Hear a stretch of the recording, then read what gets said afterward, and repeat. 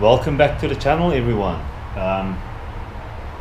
Right, so this video is sort of going to be based on fishing currently at Inanna Dam, but this can be applied anywhere.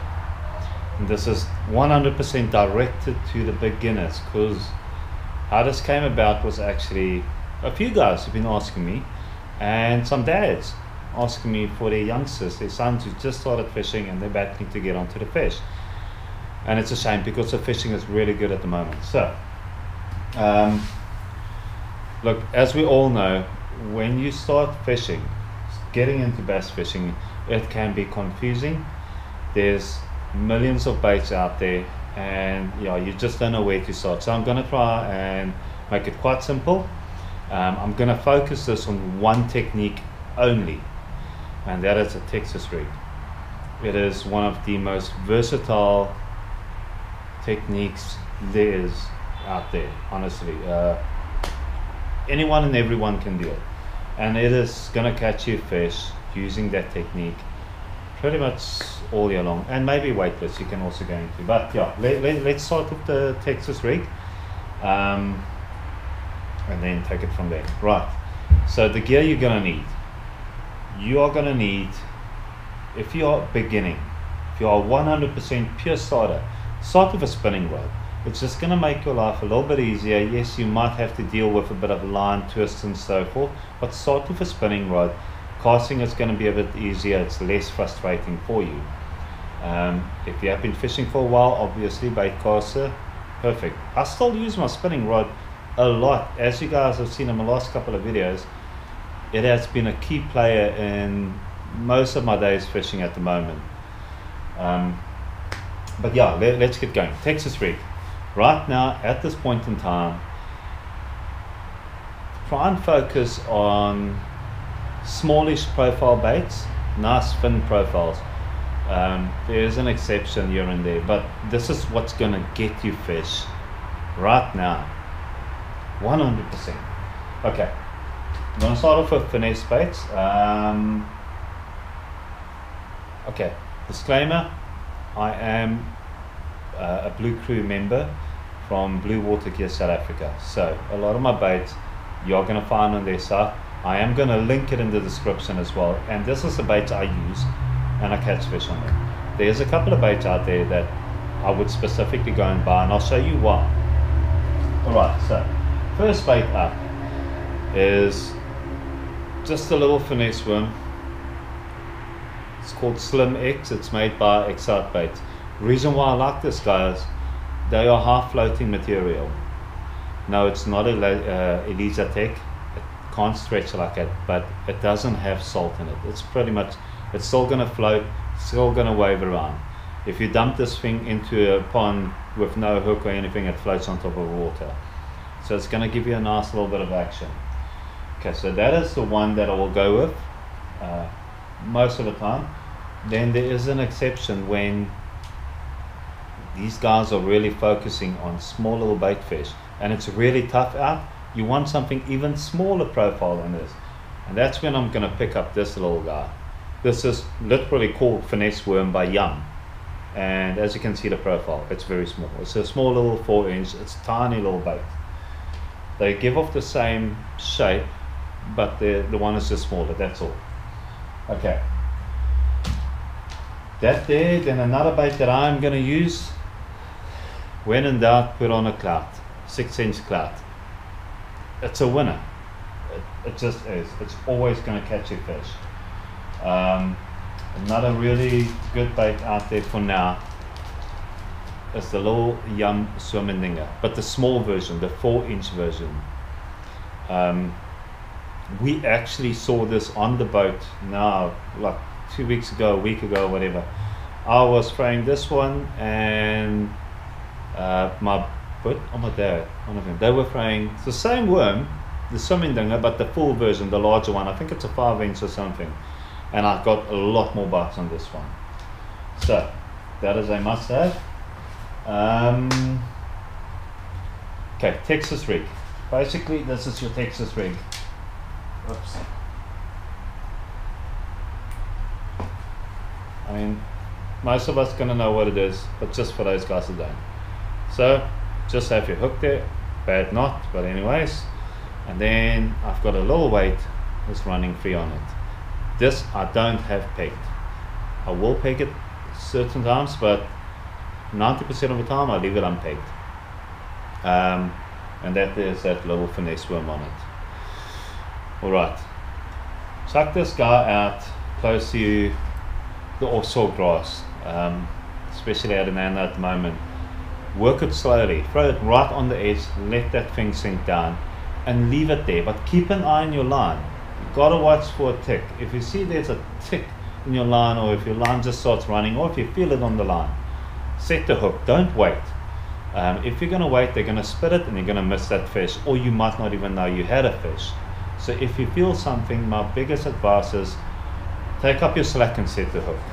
I mean, I still make that mistake sometimes. I still want to feel there's a fish still there, and that is wrong. Just reel down and set the hook. So that is your Texas rig. This is the light version. I do peg my weights down at times, but that's when I am going into slightly heavier cover, not super heavy, but slightly heavier cover, or if there is grass, like a big grass patch with holes in it, and I want to get that bait down through the hole. What would happen is, if you have it like this, it's basically just going to turn and it's going to get stuck. It's not going to go all the way down to the bottom. Then you need slightly bigger weight. This is just a little 1/8 ounce weight that I'm using. Just a small weight, just enough to get your lure down to the bottom. I do use a bait caster rod as well, and that is where I'm going to come up with the next lure. This little guy here, the stroker craw. This is a winner. It's been catching fish. It has been catching fish literally all year long. Honestly, it just works. Put on a nice 3/0 hook, extra wide gap. That's a 3/8 ounce tungsten with a little bobber stopper. This is just going to help your lure stay attached to your weight, and it's going to take it down directly straight. So this is what I'm going to use when there's small little pockets in the grass and I need to get into it. I'll use this one, and I've got it on a bait casting rod, slightly stronger. You've got a little bit more torque. You can force that fish a bit more. It's a little bit heavier line. But if you're just starting out, spinning rod is perfect. Don't even worry about it. But yeah, that's basically it. The fish have just definitely been sitting on the grass, and it's pretty much, the lure's got to be lying dead still. Let it lie down there for a while, then just give your rod a quick bounce, just so that lure just hops. Not too wild. Don't bounce it or drag it like that, because if I am dragging, if you've got the rod here, the rod tip is over here, let's say whatever, 10 o'clock if you're going to use a clock now, and you're dragging it all the way to 2 o'clock. If you're doing one motion like this, that bait has actually now, because of your tip movement, moved a good 1.5 meters or so, and it's just not natural. So just small little bounces, tiny little bounces. Move your rod tip that much, that's all, and then let it lie. You will definitely get a fish like that. Right now you should be catching fish, you should be getting them because they are biting. So my biggest thing that I can give to you is work those grass areas. If they are on a point, even better. Now what I mean by point is, basically you've got your bay, you've got your main lake, you've got a bay in here. That corner where it's going out from your bay to your main lake, that's your point. Right. If there's a grass patch on that point, go and work that area slowly. You will get a couple of fish there, 100%. And as I said, I'm more directing this towards the guys at the Nana Dam and more for the guys who's asked me to talk about it. But you can do this at any dam. It is going to work wherever you go. Same thing with these baits. These are the baits I am currently using. They work. And colors wise, this has been doing well for me. I think I still need to put that video up there, but I'm I'll probably be in the next week or so. Sprayed grass, so it's just a watermelon or watermelon candy. That's also what some other brands call it. It's watermelon color with like purple fleck on the top, very translucent. Then basic green pumpkin with black fleck. It's very basic and it works. The next one is Nirvana. This is basically a mixture, like a black on the top, bluish, blue fleck, and then green pumpkin at the bottom. It really works well. And then I think the Stroker Craw, this is just plain green pumpkin with blue fleck. So you see where I'm going, very natural colors. You don't need to go wild and loud colors. Not right now, it's not needed. Natural, especially at Ananda, it's, for the most part, it's pretty clean, the water. Especially for the kickboat guys, that whole area we're fishing on kickboats, that's very clean on water. So you want to go natural. So the sprayed grass is really a good color to go with. Yeah, I hope that helped you guys a little bit. I know it was a little bit all over the show, but yeah, I don't want to make this one too long. But just to recap, focus on your points. Where your bay is coming out and going into the main lake, focus on those areas.